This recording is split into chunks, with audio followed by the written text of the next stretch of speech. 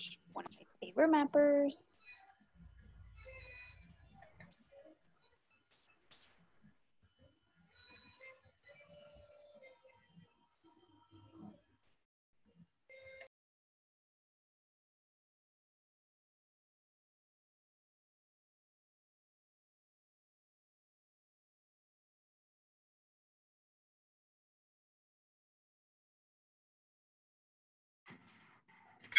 I don't know. There you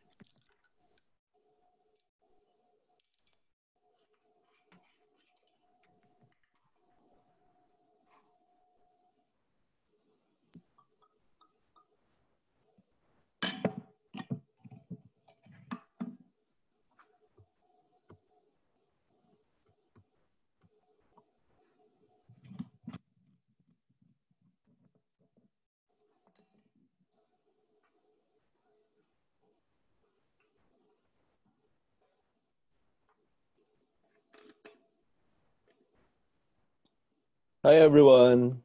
Kia ora, good morning. Thanks for coming. Oops, where's the video? Ta-da. Hello. Thanks for coming. I'm so nervous.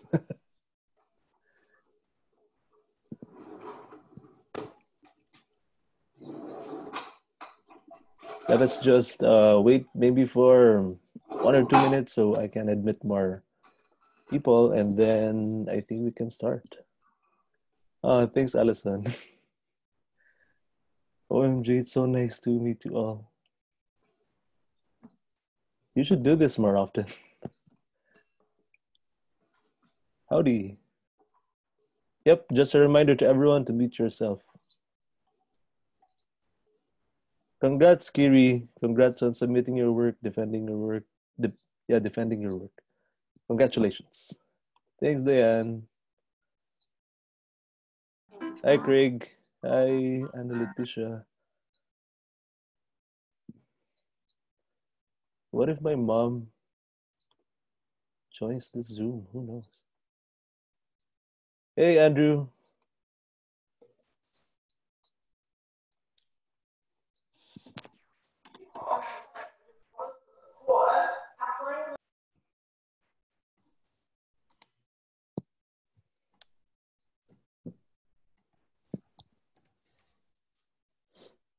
Hello, Ibrahim. Kia ora. Morning.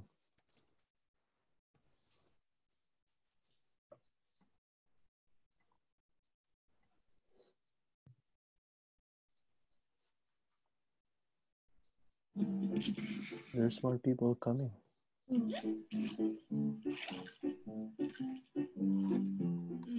Is your money not sure what to do with itself?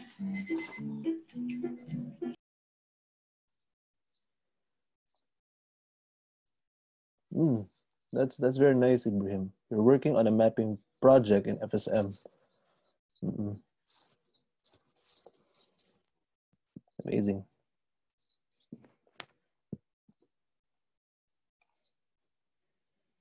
Okay, I think I should start now. While every now and then I'll try to admit people. First of all, thank you so much for coming to this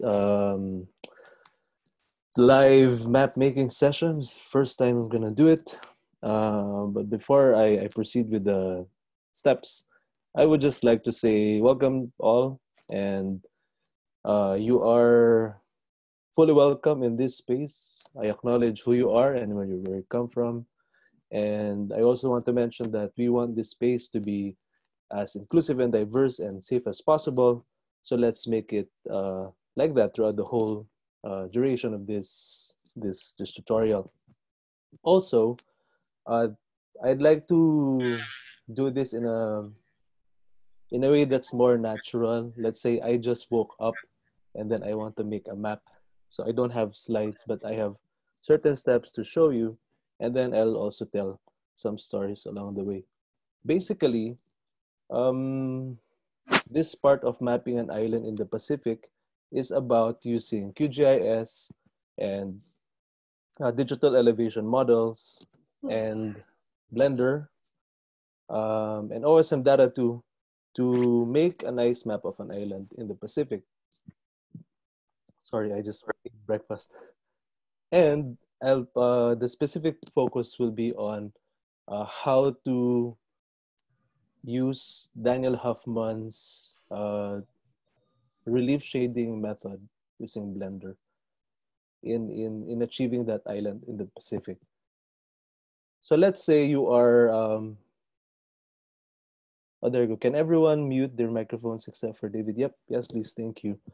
So let's say you want to make a nice map for a brochure or for a report, or you just want to share something in social media. These are the use cases that I'm thinking in mind. I've been in love with topographic maps for the past um, decade. Daniel's here.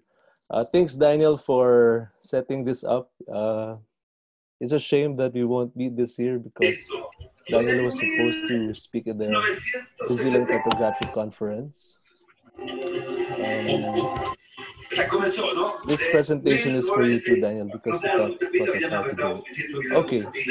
Can other folks mute their microphones, please, before we proceed? Okay. There you go. So again, this will be natural and it will just be a kind of I'll show it out as we go. I'm gonna share my screen now. Ta-da. Okay. So again, let's say I want to make a map of an island in the Pacific and my output is a static map. How does it look like at the end of the process? This is what I have in mind. So basically over the last year for several months, I told myself, well, I feel bad about the PhD. So I will make a map in the morning, first thing in the morning. And I just went along and made a lot of Pacific Island maps using Daniel's tutorial. But before that, actually the story goes deeper. Well, before that, I've been making maps in the Philippines. So my background is I'm a Filipino. I was born in this island, Luzon, which is the largest amongst the 7,641 islands of the Philippines. And I've been working there in disaster and war zones as a humanitarian mapper. So to relax, I wanted to make nice maps instead of seeing war. So I started to do this. And then later, I chanced upon Daniel's tutorial. I've been following him for a while, and he shared a method of using Blender to create relief, and it's very nice. So last year, I think, what was it last year? December 2018, I made this map, and which is an upgrade of this map about the Philippines. Um, about the 100 largest islands of the world. There's also another story behind this, which I will tell at the end of our session about uh, this particular poster. Okay, so let's now start with making a map of an island in the Pacific.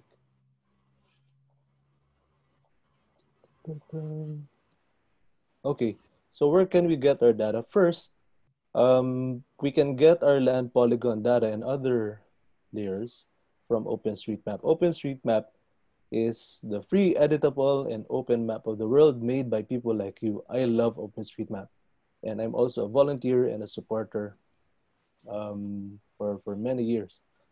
And here is a website where you can download different kinds of data from OpenStreetMap. There are also other websites where you can do that, let's say Overpass, which merits another tutorial.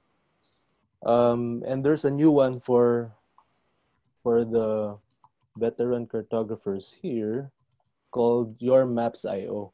It's more of a GUI-based data downloader for OpenStreetMap. I'm just gonna show it to you very quickly, and then we're going to proceed to the next step about the DEM. Okay, so this is it. And then with Your Maps, which is a new project, you can use a GUI. So with this, I tried downloading reefs yesterday. And you can export a GeoJSON with this. I'm just gonna show you very quickly how it looks like when you're constructing it. So this is it. And again, this merits another separate tutorial about what do these values mean. But I just want to say, OpenStreetMap is amazing, and you can download so many different types of data about Pacific Islands. Okay, now I'm gonna show you another source of data. This is for the DEMs. I like this site by, what's his name? Derek Watkins. And basically the world is split into grids, and you can select a tile and download a digital elevation model from the SRTM project by NASA and its partners. Okay, so let's say I've downloaded my land polygon data and I've downloaded my DM data. I can now proceed to QGIS and prepare my file that I can use for shading later.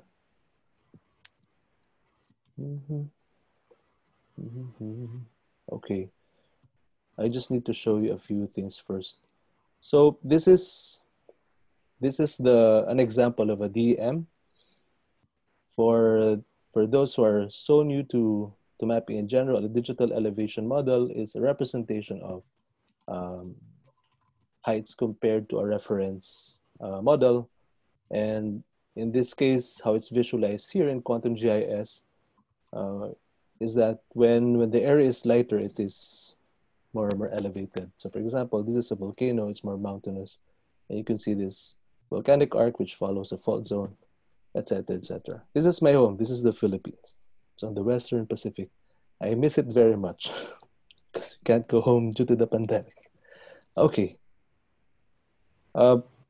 Before I proceed with the styling later, I just want to share that this is an important step for me, that I have land polygons. That's why I mentioned earlier that you need this file, because in the final output, I want the islands to look a bit more elevated above water. It's up to you if you want that. But for me, I want that extra outline or shape. And then now it looks lighter. Okay, so here in QGIS, you can mix and match different layers. You can also have color schemes like this. Okay, this one is a duplicate of this one, of the SRTM file, and I just colored it. And again, it's up to you what you want to, which colors you want to play with. It's just that I just love this color scheme that goes from dark green to light green. It goes very peachy and orange and then deep orange. This is inspired by those old cartographic maps. Basically, I've been looking at different color schemes for the past decade, and this is my current favorite. For the long time map makers there, I think you know what I mean. You become obsessed with one cartographic element and just improve it all your life until you die. Okay. So what do I want to do next? I need to make my shaded relief file in Blender. How do I do that? Okay, so we start with this. In QGIS, there's a separate Value panel of called times 0. for layouts. Oops, someone's talking.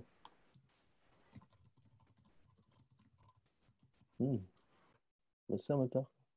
Anyway, we can also have a Q&A later, friends, if you want. So I'll just go this, finish this in one straight go. Okay, so this is the layout part of QGIS. And I'll now export. Not that one. Oops, sorry. Now export this one. Okay, now I changed.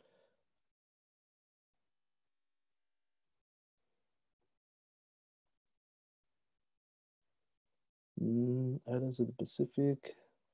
We are now working on the Visayas Islands. Okay, I'm gonna export it to here, the Visayas DM. Actually, I already have an export, a ready one that I can show you.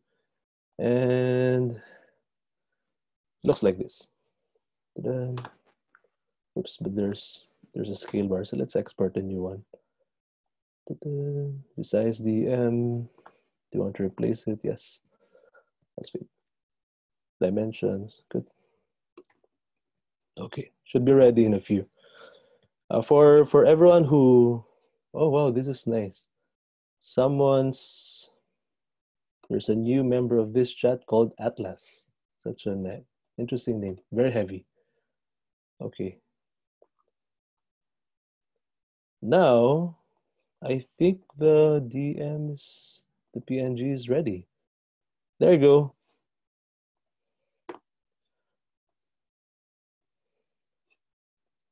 I need to open Blender now. Where's Blender? There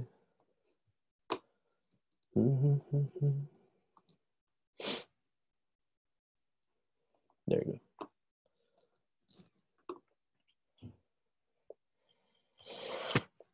Welcome to Blender. This process is from Daniel Huffman. If you want to learn the full process, even the small tweaks, please go to his site, something about maps.wordpress.com, and the full tutorial is there. He's a author of this, and I just followed it and renamed the file mapmaker David's secret sauce.blend.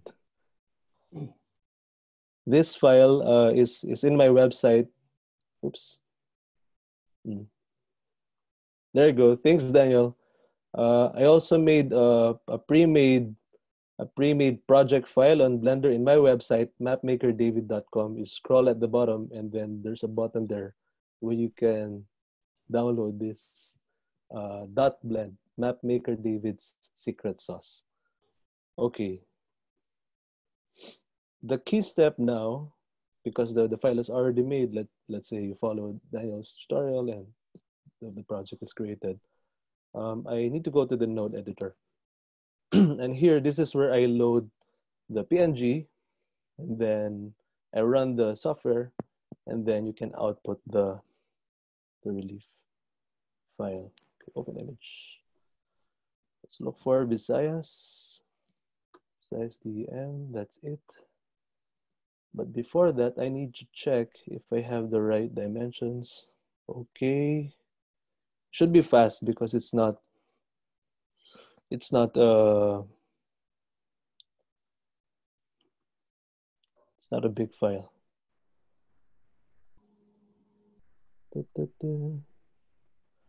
While this file is running, I just want to say this is very addicting. There are times when I just wait for 30 minutes and more watching the render. It's not healthy. Thanks, Dan. You're not alone. I'm sure sometimes I just stare at the screen like this, waiting for the render.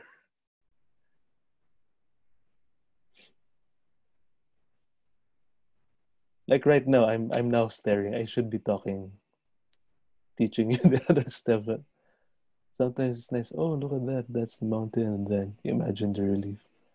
Okay. What do I want to do next? Next, I need to prepare the other layers that I will combine with this. Let's go back to QGIS, and then the Blender file is ready in a few. Okay.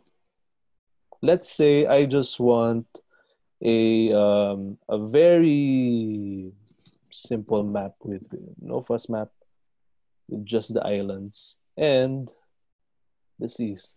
Let's do that. I have a ready-made file for that. Islands. Sayas dot. Yeah, that's it. So this is a sample output, and I'm going to explain how the layers are combined. Now we're going to Photoshop, which is one of my favorite image editing software. We're still waiting. Okay, so let's say you've exported that relief image from, oops, just admit one more, from Blender. Hey, come on.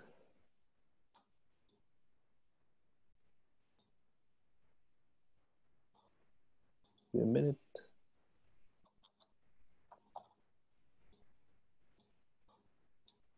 Okay, so this is it. Right, I just need to move this a bit away.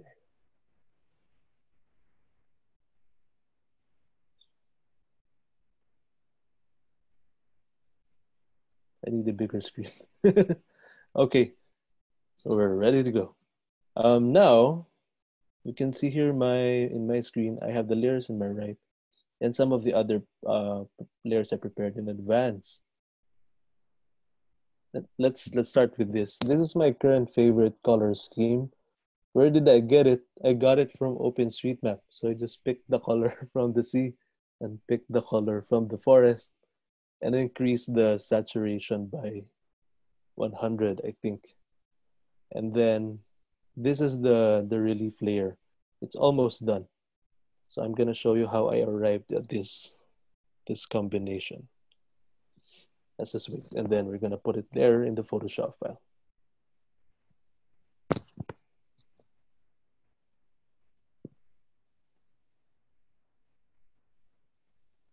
Ta-da.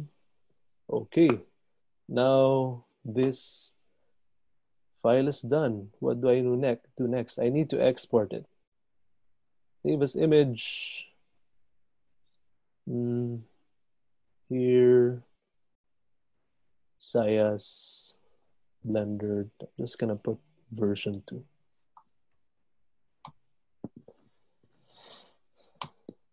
I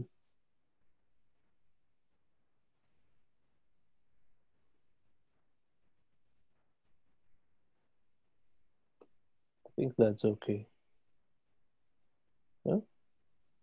What did I do? Anyway, this is the this is the sample export. This is how it looks like, fresh off Blender. Let's put it here, and then let's see how it reacts or it combines with these colors. Open with Photoshop. Ta-da. Okay, now I'll just duplicate this and add this to here. There you go. How do I make sure that the other colors pop? The most straightforward way to do that is to set it to multiply. But as you can see, it's too dark. Some people love this, by the way, but for me, it doesn't feel right. Okay, my current preference, and this can be challenged, is I make it lighter, and I also play with the exposure. For example, maybe 1.5. So it changes how it looks. You can see here it looks lighter now. Even the shadows in between those valleys between the mountains, you can see a bit more now in those small spaces. Also, we can try it now. There, so it's lighter, and you can improve it a bit further by increasing the brightness. Let's say 25.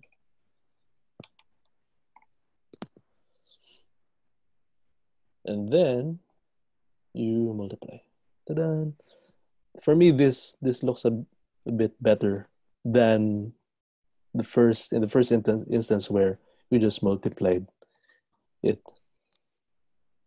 And this is how it looks like given the resolution. I am not sure where this comes from. Maybe because when I exported it, it had an outline, but it's nice. It kind of show these light blue lines kind of shows the reefs. There's so many reefs in the Philippines. Okay, now I'll show you another layer which I made previously, which is this colored layer, and let's combine it with that. So that's how it also looks like when you combine it with that layer I previously showed in QGIS. Why is it like this? There you go. It's stronger now. So it's up to you to mix and match. I don't have any hard rule about which color combination is the best, etc. I have observed it really varies depending on the topography, depending on even your audience, what they want. Sometimes for me, it's how I feel that day. There are days when I just want black and white today, or days when I think I want a full set of colors, like right now. Okay, just gonna admit one more. Right. And then you can now save it. I'm gonna stick with this, and just save it as a JPEG, etc., for sharing. And then I proceed to the last part of this live tutorial. Right. So let's go back to. I'm lost. Here, this one, this map. The story behind this map is from 2018, and this is where I end this sharing. Last December 2018, I said, okay, I've been thinking about making this poster for a long time. It was a Friday, and I told myself I'll just sit down today. It's a Friday, and just finish it one straight. Since I learned how Daniel did it in terms of the shaded relief, I'll apply it to that project, 100 largest islands of the world. It sounded simple at first, which is the usual case until you do it. So I started on a Friday, and then I used a layer, the DM from SRTM again. I think I used SRTM 30 plus, one of the more improved ones. And then I used another layer from Natural Earth, which is very nice, and just played with the saturation. As you can see here, this is from Natural Earth. And started putting the islands, rendering them one by one. Hey, hello from Newfoundland. Nice to meet you. Thanks for coming. Number 16. As you can see here, there's so many islands from the Pacific here, which is a bonus. I learned that you have so many islands in this top 100 list. Anyway, so it sounded so straightforward. I'm gonna prepare a DM and put the natural earth layer and then play with the saturation and put island there. And then I realized, well, a lot of these islands, yeah, there you go. People looking for Australia. There's another story behind why there's no Australia here. Anyway, so I thought, for example, look at here. How to name Borneo? It depends from where you are. If you're Malaysian or from Indonesia, and people are still fighting, or New Guinea, and it's because a lot of the spaces in the world were colonized. So, for example, I saw islands in Canada with names of royalty, or other places where shall I name this Falkland Islands or the name from Argentina. And it took me a while to really think through that and look to the sources, and I made some calls. So for example, here in Aotearoa, which is the Maori name for New Zealand, I intentionally put the Maori name. Te Ika Maui, which is the fish of Maui, and Te Waiponamo, the green stone. This is where I live now. I live here in Christchurch. Andrew's also here, my neighbor, South Island. And I did that intentionally to highlight the indigenous names. And I made some calls, and apparently there were mistakes. So in the next version of this, I'll try to think through this further. Yeah, shout out to Otatahi, Christchurch. Right. About Australia. Every time someone shares this map, even if I don't do it, people keep looking for Australia, which is nice. People love where they live, especially. But if you put Australia here, it will occupy maybe a third or one half of this poster. It was just not practical. And that debate never ends. If you go to the Reddit page where I first put this poster, people have been fighting endlessly. Last year, is Australia an island or a continent, or both? It just never ends. So I left that conversation already. Okay, one last thing. So I'm gonna finish the story now. Back to the making of this map. So it was a Friday, and all of these complications I made. I started with Greenland, etc., and then it became Saturday, then it became Sunday, and then Monday, and I'm still not done with the map. And you have those moments where you're just obsessed with finishing the work. So I didn't go to uni that week. I told my supervisor, "Hey, I'm gonna take a break," but I was actually making this poster, and then uh, I ended up making it for a week. So you can imagine that usual situation when you were in uni, where you were just in your room playing games or doing other stuff, and you're wearing a sweater and a hoodie, and you just came out of your room just to get food and then or to take a bath, and then you go back. So that was the story behind this map. And thanks to everyone who supported and bought this and shared this, because I was able to actually save some research funds, which I used last year. And the final thing I'd like to say, well, two ones I'd like to say before I close this is first, thank you to Daniel Huffman. You're such a generous cartographer. Please follow at Pinaco Gravos on Twitter. Such a generous person. You are a blessing to many mapmakers around the world. Also, I would like also to say that or ask you to follow us on social media. I'm Mapmaker David, whether you like Facebook or Instagram or Twitter. I'm also part of a geospatial collective called the Ministry of Mapping.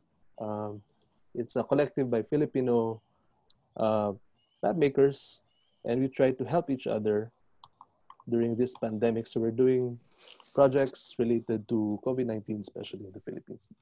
And our Twitter handle is at Mapping Ministry. Lastly, and this is where this really ends. Uh, as a Pacific person, it's very nice to be able to make maps of your own Sea of Islands, and we have a very popular saying in the Pacific that could be used, I suppose. You can use it, and I love it very much. It's something like this. If you want to know where you're going, then remember where you came from. And that's where I end this tutorial. So thanks all, and thanks for coming. I hope you got something, and please feel free to ask questions when you want. Let's continue the conversation later. Salamat po, and see you next time.